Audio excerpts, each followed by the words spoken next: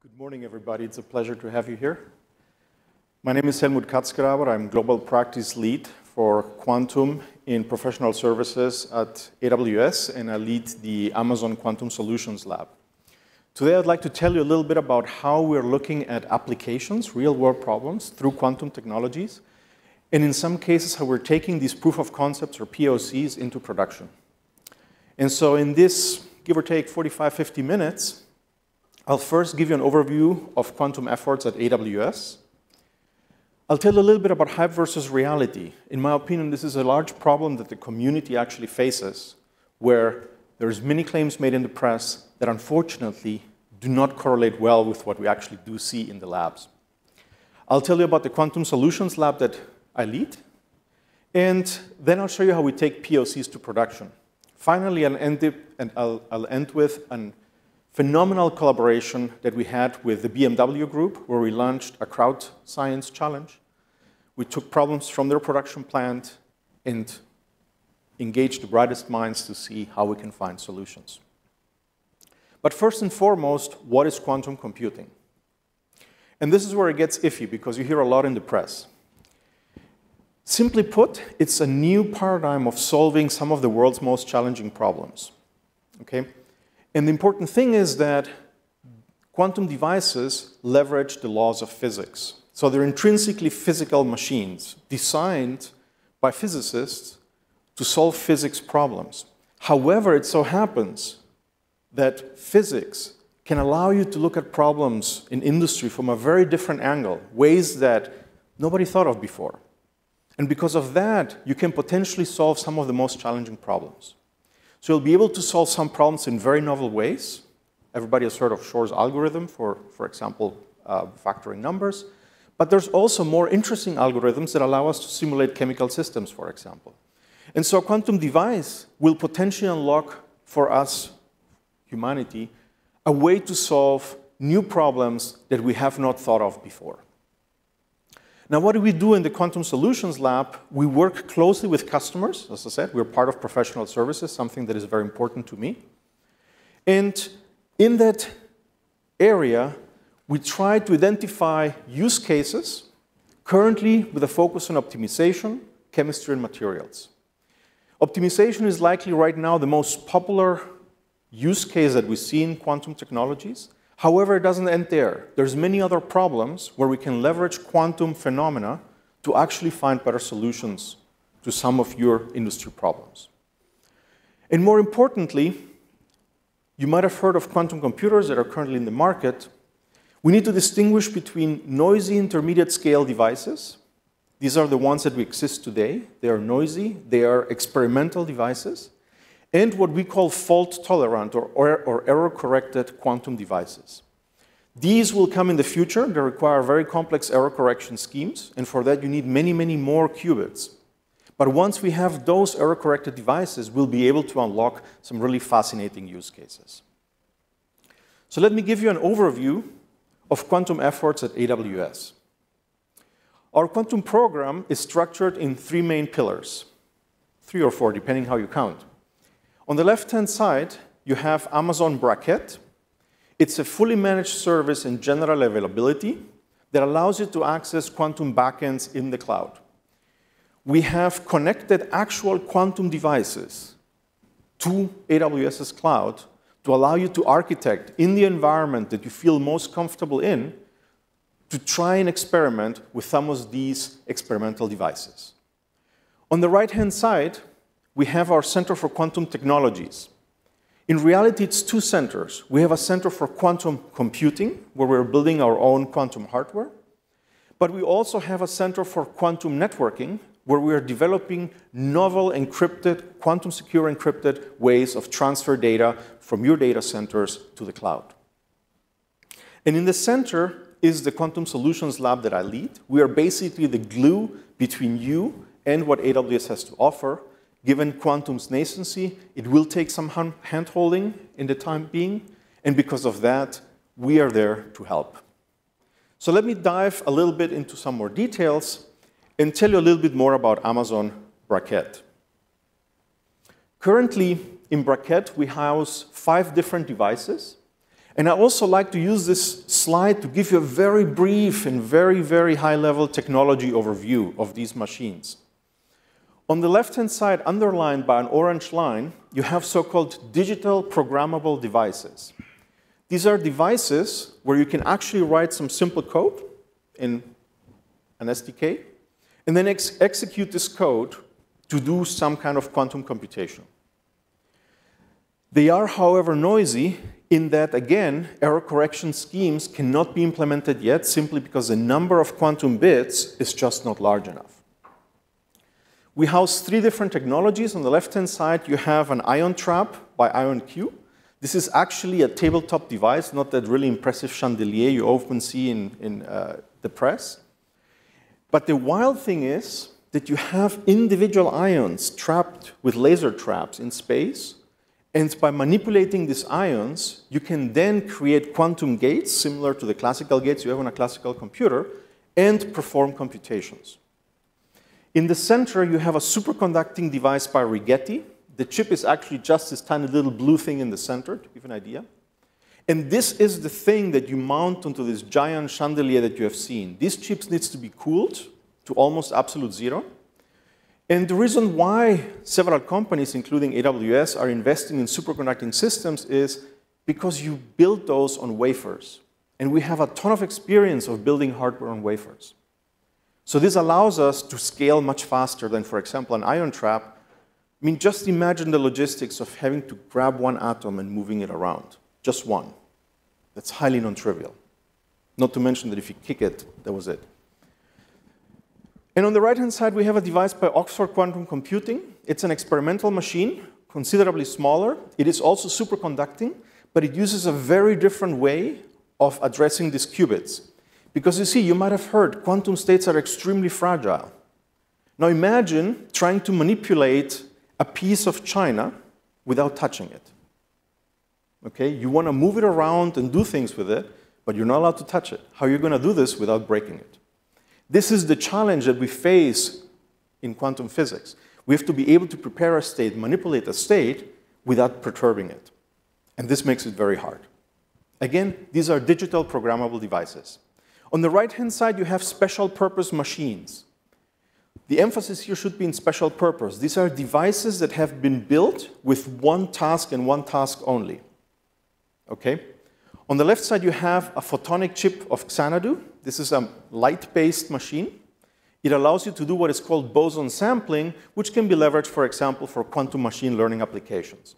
Don't get too excited. We're not going to see this anytime soon in SageMaker. Okay? We're still very early. And on the right-hand side, you have a really interesting device by one of our partners, QEra, that uses so-called Rydberg atoms. In this device, you have 300 and something atoms that you again can manipulate with optical tweezers and use to solve optimization problems, but also to simulate states of matter. If you want to understand how a particular material works, you could, in principle, construct a virtual version of it. Now, all these, as I said before, are available today. Our service is in GA, fully managed. You have access to simulators in case you want to experiment before you run it on the actual quantum hardware. You can do hybrid managed jobs where you can combine different quantum machines and classical workloads to build hybrid solutions. I'll get back to this later. This is likely the best way we'll be able to scale these machines. And you'll have pulse control, integration of libraries, et cetera, et cetera. Now let me move to the Center for Quantum Technologies. And here, I'd like to focus first on our in-house built hardware. What you see here is the mounting plate on the right-hand side. On the left-hand side, we have the building of the Center for Quantum Computing that is housed at Caltech. It is important for us to be as close as possible to cutting-edge science, because like that, we want to cross-pollinate between industry and science and bring the latest technology to our hardware. What you see on the right-hand side, again, is this mounting plate. Inside of that is our quantum chip. We're building, as I said before, superconducting chips, except with a twist. And to put it in very oversimplified terms, once we have these fault-tolerant chips, we will use chips that are attached to a tiny little heat bath. Okay? And the idea is that you can suck noise out of this qubit so that you stabilize it by coupling it to this bath. So it's a really clever, very, very different technology than the typical qubits that allows us to correct at least one type of errors very, very effectively. In Boston, we recently opened our Center for Quantum Networking. This is a new center that we have created where we're developing both hardware and software, as well as applications for quantum networking. Initially, we're offering connecting external data centers to the cloud for quantum key distribution systems. The idea is to create a quantum secure environment such that you can transfer, for example, encryption keys between your data center and the cloud without the ability for anyone to eavesdrop. Because the second you observe a quantum state, it collapses. And maybe at the end in the Q&A, I can tell you about the Schrödinger cat and how that works. Good. This is very important because if you think about it, to run a compute environment, we need both the machines, but we also need a network. And these two things have to go hand in hand. Now, finally, I'd like to talk about the Quantum Solutions Lab that I lead. And we have a very simple mission. Our mission is to prepare you, our customers, for the point where we have scalable quantum computers in place, but at the same time, try to bring value to you today by leveraging adjacent technologies like machine learning, high-performance computing, as well as novel algorithms. Okay? In some sense, it's kind of like saying, take a physicist, have him take a peek at a problem in a different industry, and see if they come up with something clever. You will see that we do.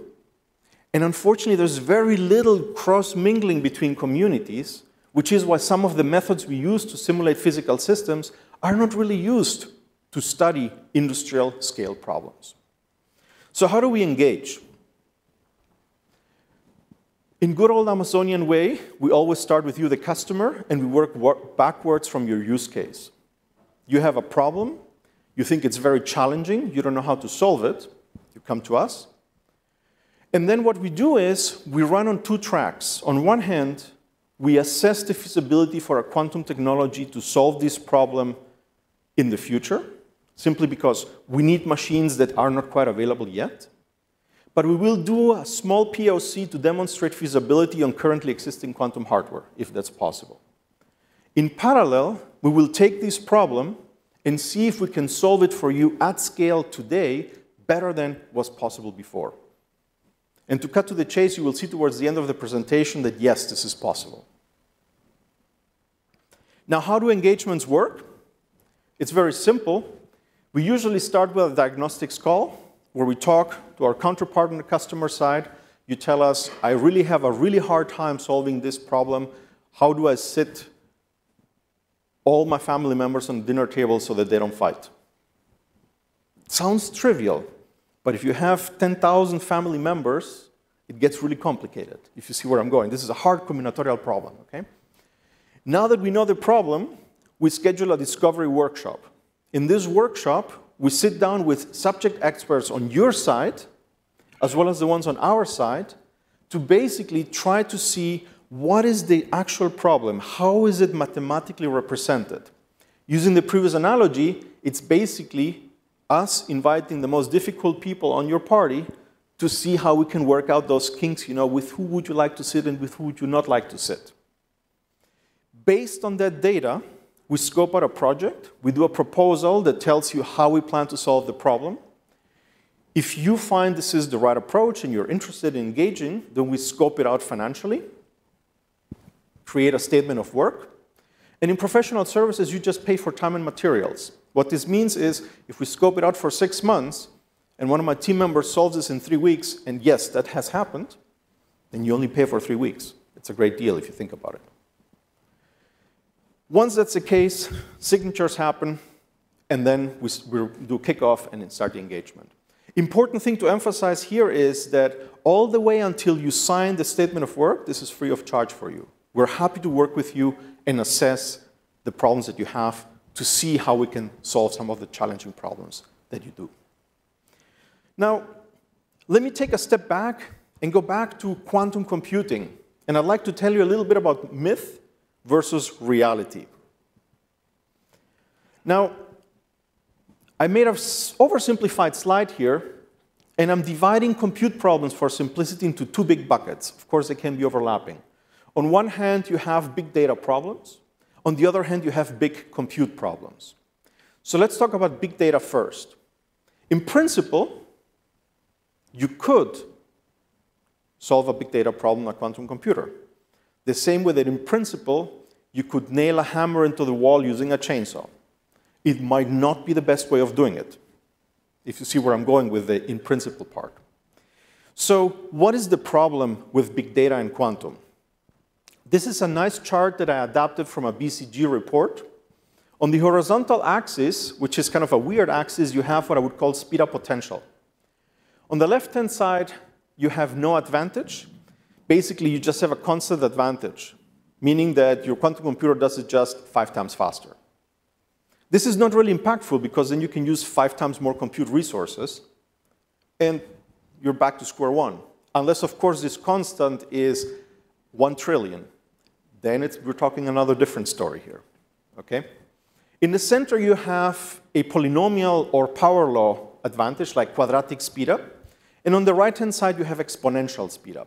Exponential is really the one we're after, because it just blows up in speed very quickly, classically. But on a quantum machine, you can just solve it in linear time.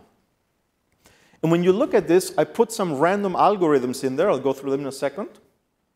And they kind of group into two big buckets. On the bottom right, you have the purebreds. Those are those that are extremely fast, exponential speedup. But they're extremely delicate to noise, which is actually the vertical axis you're looking at. So if you have slightly imperfect quantum hardware, this is just not going to work. In there, we have HHL, for example, allows you to solve systems of linear equations, semi-definite programming, and of course also Shor's algorithm for factoring numbers that you can use to, for example, break crypto. On the top left, you have the workhorses. These are robust to noise, but they don't give you that much speed-up potential compared to the exponential ones. And here we have variational quantum eigensolvers, QAOA. One is for chemistry. The other one can be used for optimization. We have annealers. You might have heard, for example, of D-Wave's quantum annealer. That falls into that bucket. These are machines that work really well, but until today, we have not seen really a transformative speed-up. And now you see right in the center, there's this one very lonely character that is Grover Search. It is a bit of a problematic one because it is finicky to noise, and it only gives you a quadratic speed-up. And Grover Search is the algorithm that everybody talks about speeding up database searches. And you see that because of that, and paired with the fact that clock speed on quantum machines are in the kilohertz, so relatively slow compared to a classical computer, that we don't have quantum RAM, and that when you actually sit down and implement the algorithm, the overhead can be massive. Any kind of polynomial speedup gets washed out. And because of this, Grover Search is definitely not a good way of doing database search. Take-home message, we need many more algorithms with exponential speedup out there. Good. So coming back to our list, I would say big data, not going to happen anytime soon. As a matter of fact, hopefully we'll be happily retired. So let's talk about big compute problems. And here, I just took 3 of the examples you often read in the press: chemistry, crypto, and optimization. So let's talk about chemistry and material science. Let me take this out front. Chemistry is going to be the first high-value application, in my opinion, once we have an error-corrected quantum computer. Okay? Let me show you why. What you see here is a distribution of all the FDA-approved molecules as a function of the molecular weight. So if you grab all the drugs that are out there, and then you see how heavy are they, and you count how many times has this happened, this is what the distribution looks like. And I don't think I need to convince you that the really interesting bit is roughly between 0 and 1,000 Daltons. Okay? So if you want to do really transformative chemistry for humanity, you need to have a machine that can tackle molecules of that size.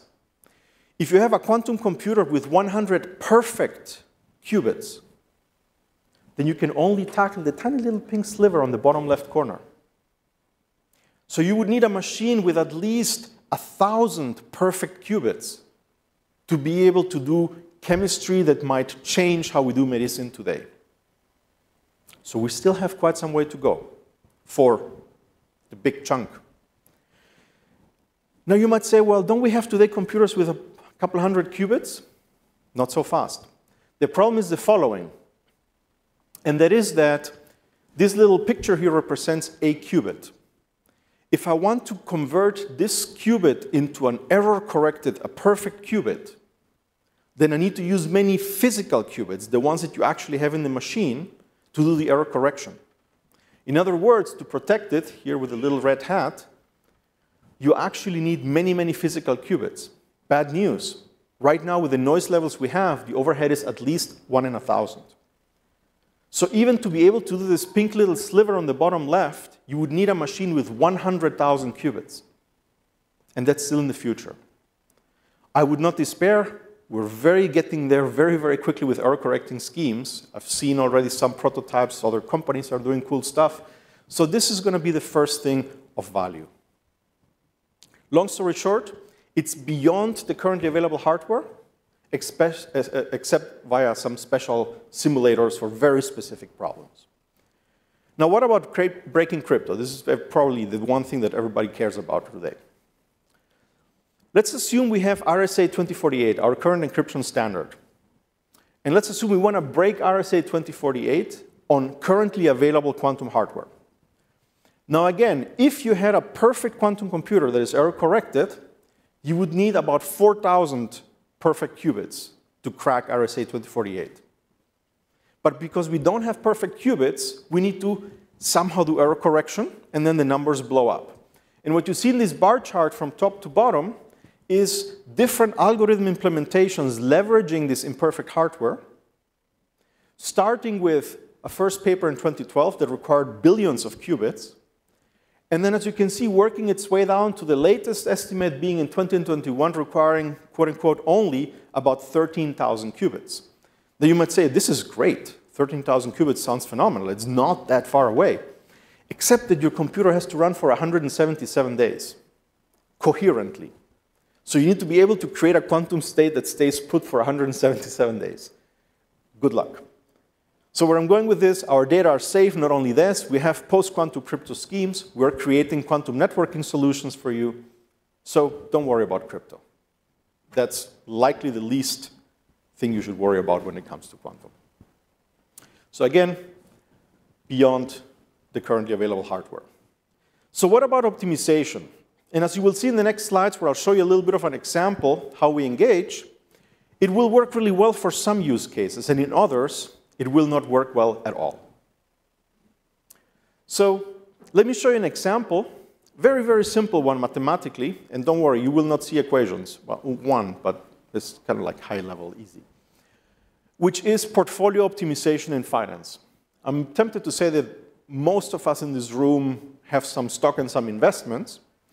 And of course, you don't want to hold on to stock from all tech companies only, because if the tech industry tanks, God forbid, then your portfolio crashes. Okay, so you want to diversify, you want to invest in real estate, you want to invest in automotive, energy, et cetera, et cetera. You want to diversify. But when you diversify, then your yield might not be as large as when you focus on the big ticket ones that are more risky. And for that, you need to find a balance between these stocks, such that at the end of the day, you get the maximum yield with the minimum risk. That's the problem. So how do we do this in our team? Well, there's the problem, portfolio optimization. First things first, we sit down and think, what does a mathematical representation look like? And it turns out that for the simplest model, so-called Markowitz model, it is simply described by that very simple-looking equation up there. Don't worry, I will not bother you with the details. And then you have some additional constraints that you have to fold in. So for example, there might be time-dependent constraints, cardinality constraints, or you might want to exclude certain stocks, et cetera, et cetera. Okay, that has to be all folded into the math. Once you have written down your final equation, then you have to choose something to actually solve this equation. And there's different ways. You can use, say, a quantum annealer like D-Wave. You can use specialized so-called cubosolver by AlphaCubo. You can use Gurobi, one of the industry standards in optimization, or even IonQ's ion trap machine if you want to look at 3 stocks. Okay? Once you have done this, you get your result. Now, the really important and key aspect in this slide is this purple box here, which is the mathematical modeling. Because if you do this right, not only can you solve it on a quantum machine, but you might potentially be able to solve it on classical hardware, on standard HPC infrastructure at AWS at scale today. And so in some sense, you're future-proofing your problem. You're able to tackle it today on HPC, and once the quantum hardware catches up, you just flick a switch. You change one line of code in your cloud setup, and you're good to go. Okay? That is the goal. This is what we try to do with our customers. So let me dive a tiny itty-bitty bit into the math of the problem. What you see here is some fictitious set of stocks. A could be Amazon, for example. Okay? Choose whatever you want on this picture. The point is, when you have a selection of stocks, you have to make two choices, buy or not buy. So for each of these, you have two options, yes or no, basically, binary. Now, these stocks are correlated. So for example, A and W might be highly correlated because they are from the exact same industry vertical. And because of that, I'm drawing a line connecting them. This means that if A goes down, W goes down. If A goes up, W goes up. And as you can imagine, this is a very simple toy example here, okay? The idea is really to just visualize what happens. So you can sit down now and write this graph that connects your different stocks in your portfolio. And if you have a simple case of 8 stocks like you see here, you have 2 options to the 8th. So in other words, 256 ways of choosing what you want to buy or not buy. In reality, you have between 1,000 and 10,000 stocks in your portfolio, which means you have at least 2 to the 1,000 options to search through. You see where this is going, right? It's getting really complicated.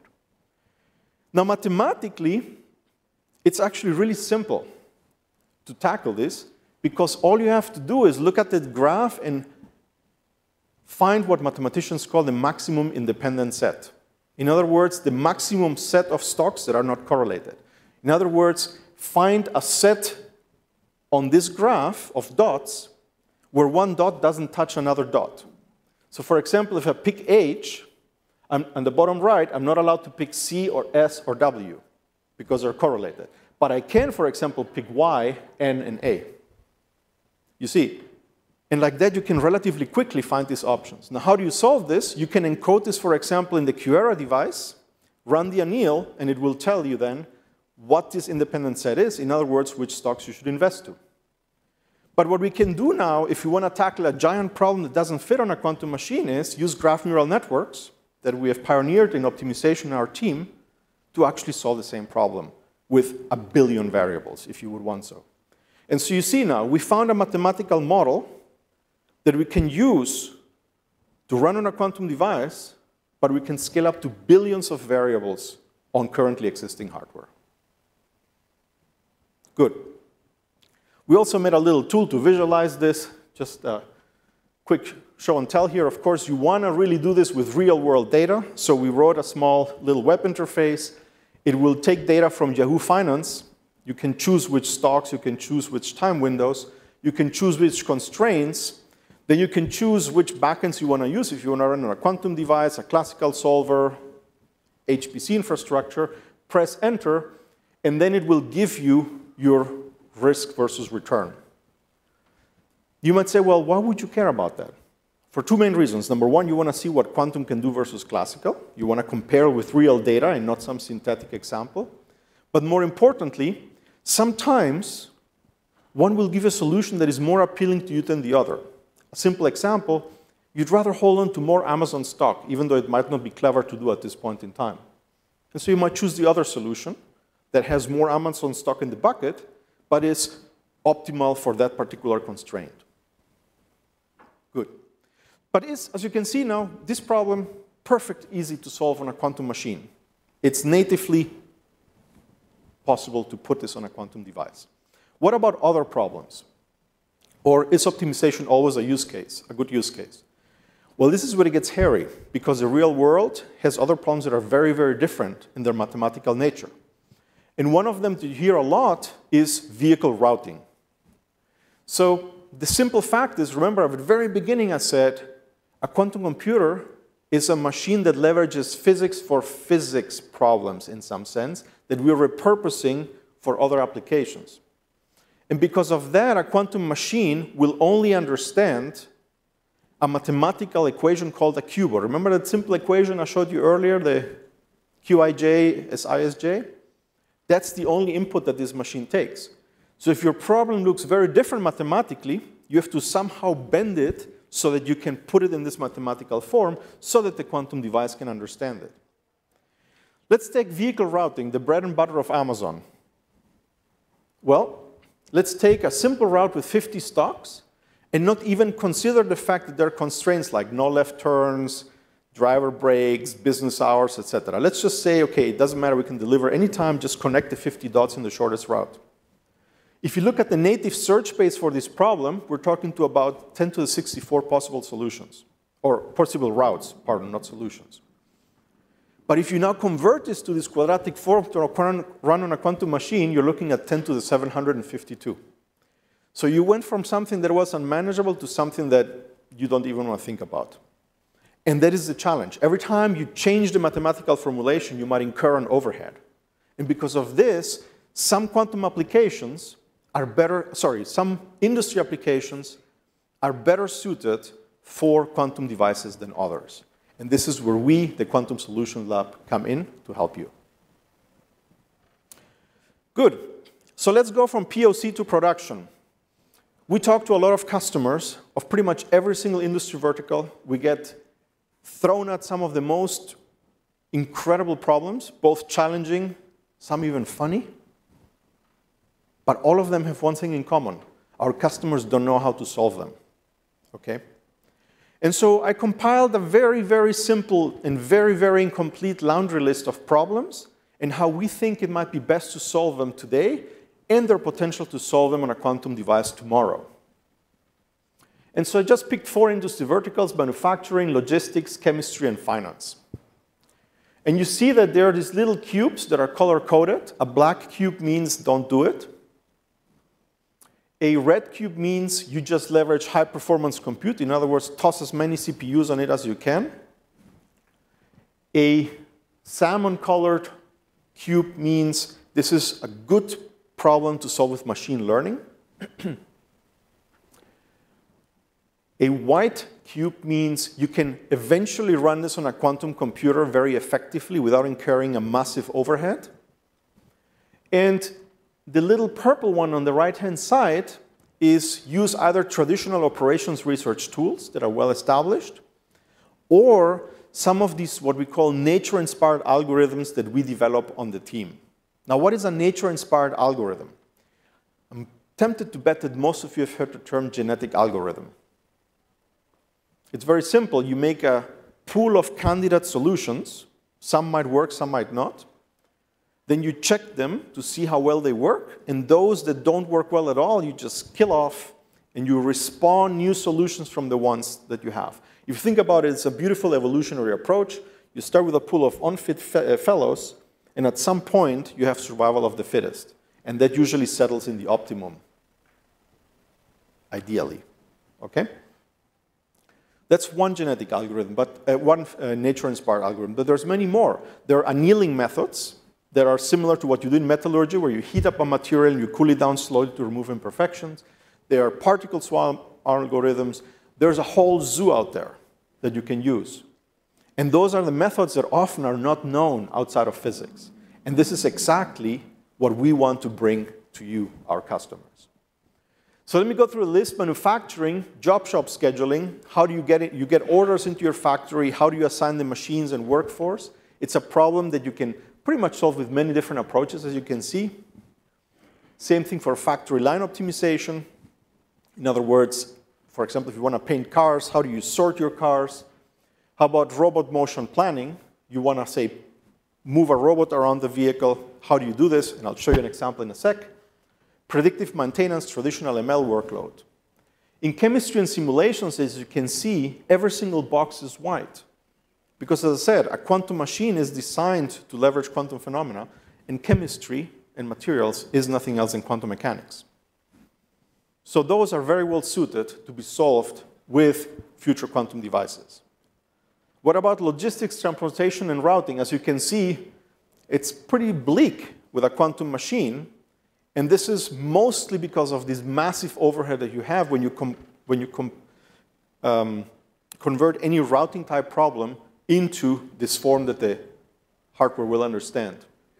And typically, you solve this either with some of the algorithms we develop or operations research or machine learning techniques, although machine learning might not be optimal for many cases.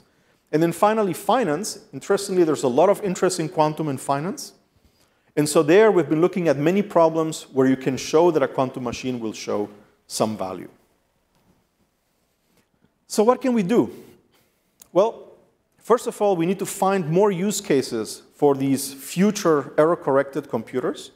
This is why we like to talk to you, because at the end of the day, we want to build something that is useful to our customers.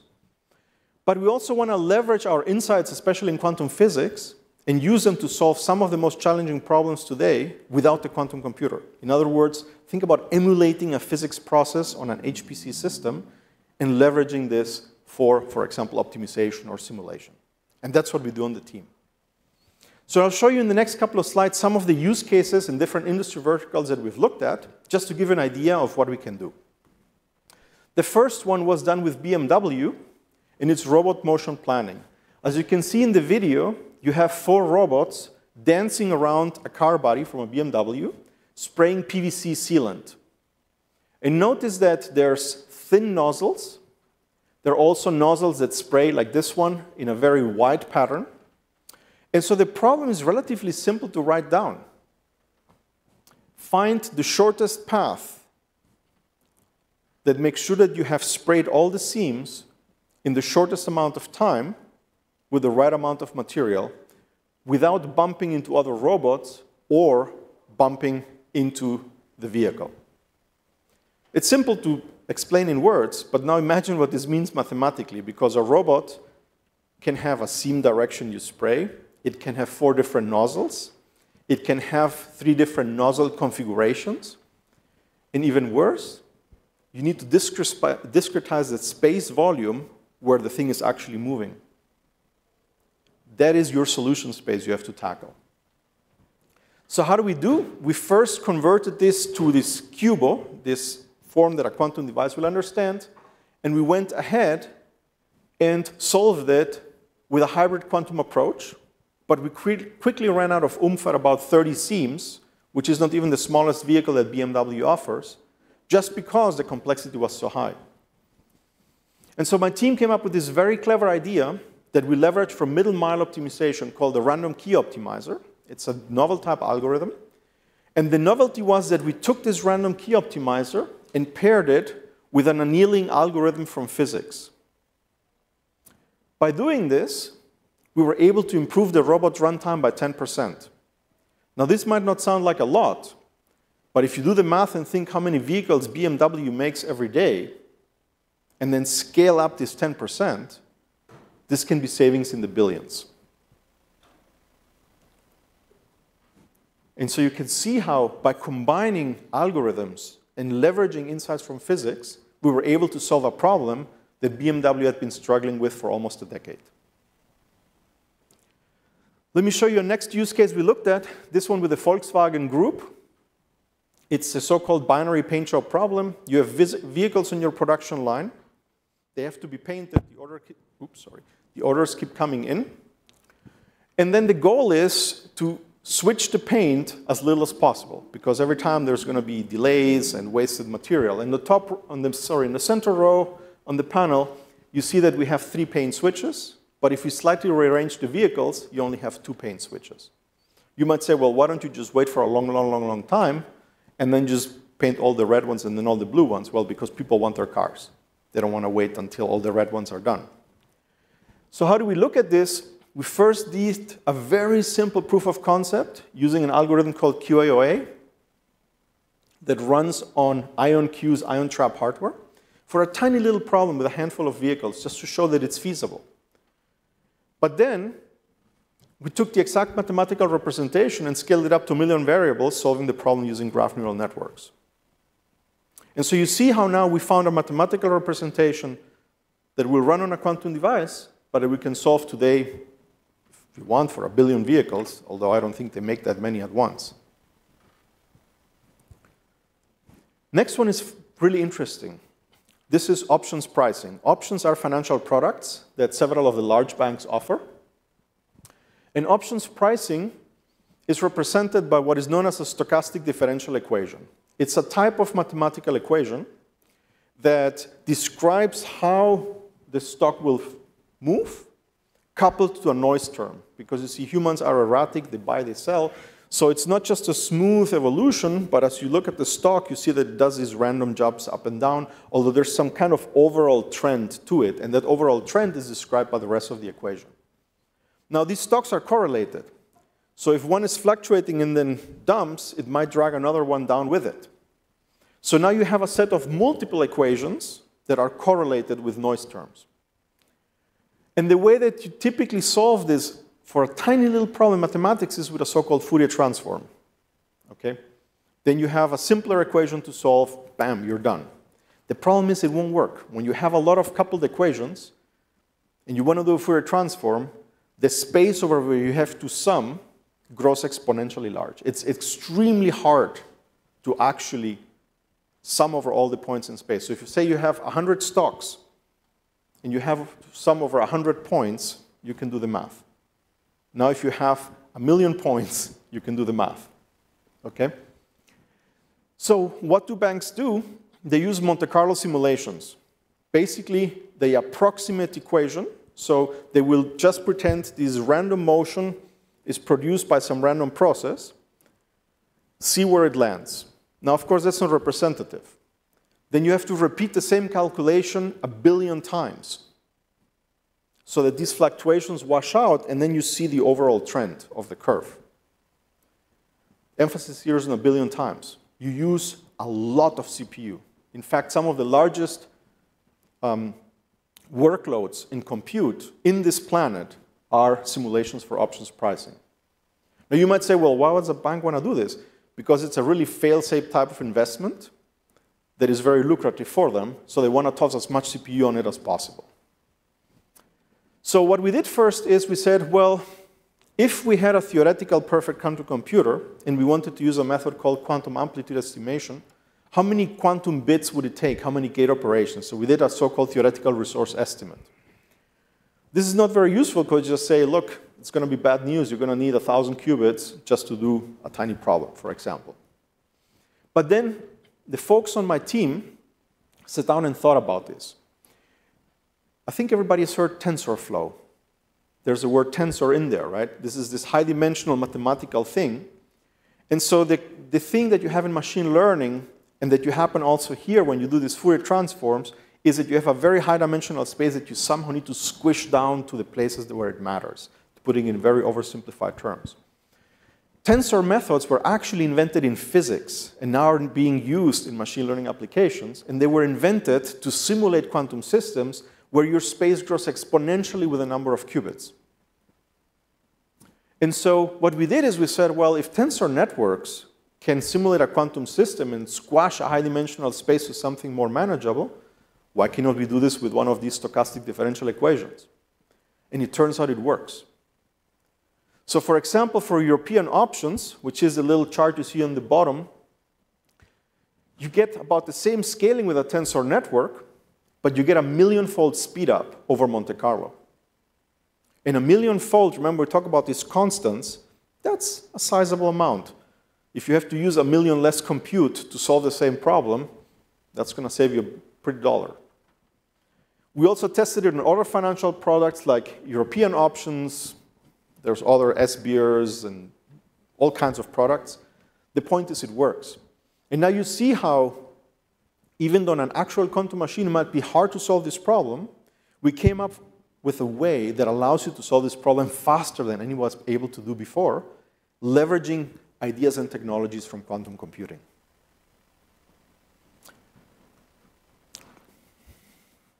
The last use case I want to tell you about is fraud detection. If you look at how fraud detection is done today, it's typically tabulated data where you use machine learning to find outliers and patterns. But if you think about it, financial data or say purchases, for example, they're inherently graph-based data. What do I mean by that? If, for example, I go shopping, I do all my shopping, say, at Whole Foods, when I go to the grocery store, and all my online shopping at Amazon.com, but suddenly I decide to buy flowers in Europe, that's obviously something very suspicious. So if you were to now cluster all my purchases, you would see these blobs, right? Helmut likes to buy electronics, shoes, whatever else on Amazon.com, and all the groceries on Whole Foods. So you have these lumps of interconnected dots because they all relate to each other. But then you have this one thing, the flowers in Europe. Something's fishy with that. And so what you can do now is you can analyze the graph structure of this graph. Okay? You see a simple example on the bottom left. We did a small-scale POC, leveraging actually a quantum machine. And for example, in that particular graph, you can see that there's 4 distinct communities. You can also see that sometimes it's not easy to determine who is part of which community. You know, there's these edge cases. But I think it's pretty clear that, for example, the green ones are outliers. There's no question about that. So now you just need to use Amazon Fraud Detector, score the data, and it will tell you right away all these green purchases, in other words, flowers in Europe, were likely fraudulent. Damn, you're done. Now, what's the cool thing about this? The mathematical equation describing this process runs natively in a quantum machine. So we can run this on a quantum computer. But we can also solve the exact same graph-based problem with graph neural networks at scale today in AWS. And so now, instead of looking at tabulated data for fraud detection, you can do graph-based fraud detection, leveraging a mathematical form that at some point will let you run the problem on quantum hardware. With this, I'd like to switch gears very briefly and tell you about this crowd science challenge that we launched with BMW. What was it? It was called the BMW Quantum Computing Challenge. The idea was to discover quantum computing solutions for some of BMW's more challenging problems, and then to actually test these submissions, these solution approaches, on actual quantum devices hosted in AWS. So how did this work? We, the Quantum Solutions Lab, sat together with BMW. We looked at several of the problems that they have in the plant that are really hard and challenging. And from there, we identified a subset of them where we felt this might be a good fit for quantum. We narrowed it down to 4 main problems. One is pre-production vehicle configuration. What does this mean? When a car manufacturer wants to make a new vehicle, they need to run tests. You know, if I turn on the blinker and I turn on the radio, does the car work? If you see where I'm going with this, right? If I open the windows and the trunk at the same time, will the car start? I know this sounds a bit ridiculous, but these are the so-called verification validation problems that are extremely painful to solve. And even worse, there's some tests that are destructive, because at some point you got to crash the vehicle against the wall. So what is the challenge? You want to build the minimal amount of vehicles such that you can run all your tests, because building this custom one-off vehicles is very expensive. So you can do the math how challenging that is. That was one. The other one was looking at material deformations. You know, when the presses stamp out a door, sometimes you'll see creases. And the idea was, can we use quantum machine learning techniques to detect these creases on simplified synthetic data? Next one is relatively straightforward. When you have a more modern vehicle, it has sensors everywhere, okay, from LiDAR to radar to optical, et cetera, et cetera.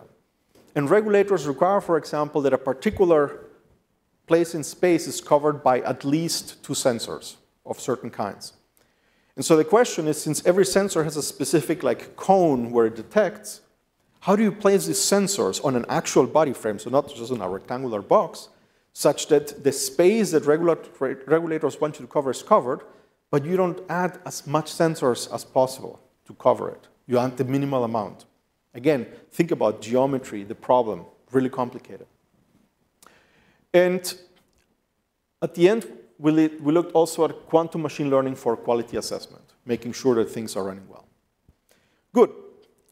We ran this challenge. We got 70 good, solid submissions. Some were 140 pages long.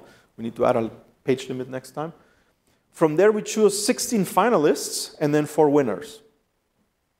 Now, why was this important? It was important because all 16 finalists got to present their work. And I have to tell you that some of the solution approaches we would have never thought of. And this is really what I want to encourage you. This is my call to action to you today. You know, quantum physics might be this weird thing that is hard to understand, but putting a fresh pair of eyes on a problem and looking at it from a different angle can often unlock solutions that we never thought of before. So again, let's launch a challenge together.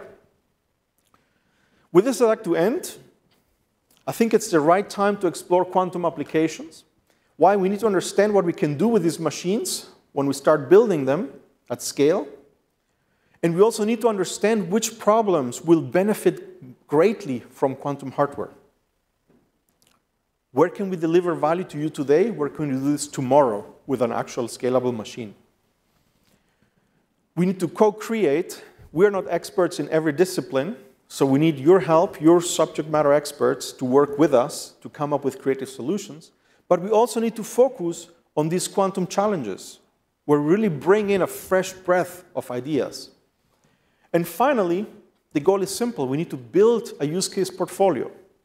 Think about it. You do not want to build a tool and then say, well, what can I do with this? You want to start by thinking, what is my problem? Let's make sure we build the right tool for that. But more importantly, this is very dear to me, we need to stop cutting through the hype. We need to start cutting through the hype. There's too much that's being claimed that quantum machines can do that is just not true. And so for me, it's very important to be this voice of reason. And with this, I'd like to thank you for your attention.